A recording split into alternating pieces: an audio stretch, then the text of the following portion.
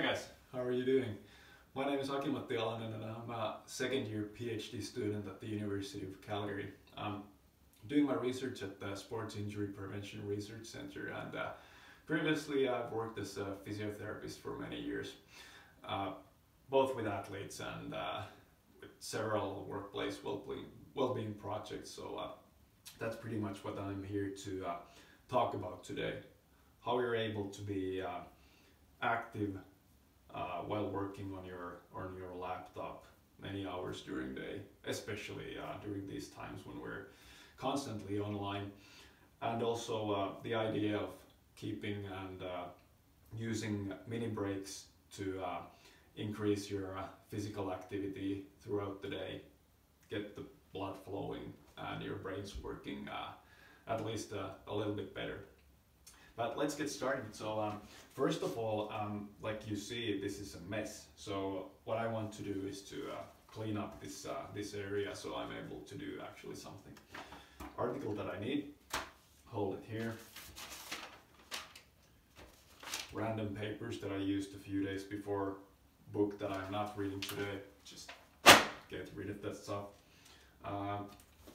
Calendar, papers, good to have.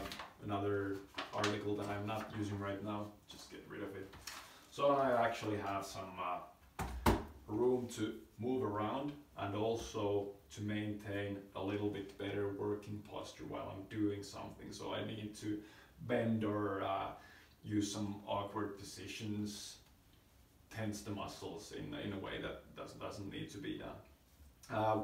While you use a laptop, a good idea is to have like an extra keyboard.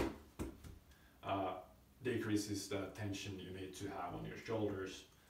I'm able to have a better working posture here, and also a big screen, especially if you need to, for example, watch videos that I'm doing a lot. So I'm able to see something, and it's a good distance from my eyes, and I can adjust the level pretty well. But that's just like a starting point. And like I said, the two things that I want to go through today are how to change your posture throughout the day, and that's what we're going to start with. So all of us know we end up sitting down in the same place for say 7-8 hours during the day, and that's something that we don't want to do. We want to change the posture. We want to avoid like being in static posture all day, every day. And the easy way to do it without any special equipment is, for example, after an hour of sitting down here, just gonna move the stuff around a little bit. Grab some books that we all have for sure. Put it over there. Lift the computer, let's move the chair away. And now I actually have a standing desk where I can work standing. Move the position a little bit, stay active, and again, after an hour, put down the computer, move the books away, and I'm good to go for a while, just sitting down and working again here. Obviously, if you have possibilities, use different desks, maybe different chairs. Go lay down on a sofa for a while with your laptop, that's totally okay. Don't fall asleep though. But basically the idea is that we don't want to stay in the same position for a long time. Second, and also very important thing, is to have short breaks throughout the day.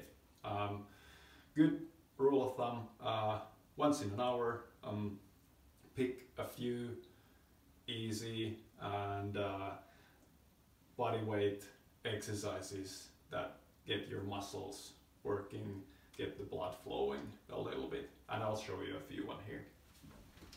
Again, move the chair away. Calf raises, squats, forward bends, feeling the stretch, tension on the hamstring muscles, which tend to get really tensed. 3 really basic simple exercises to get the muscles on your lower extremities to do some work. Then for the upper body, good heavy statistics book.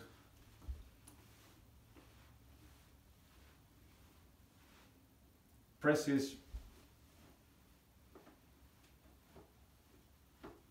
rows, and there you go. You have 5 exercises.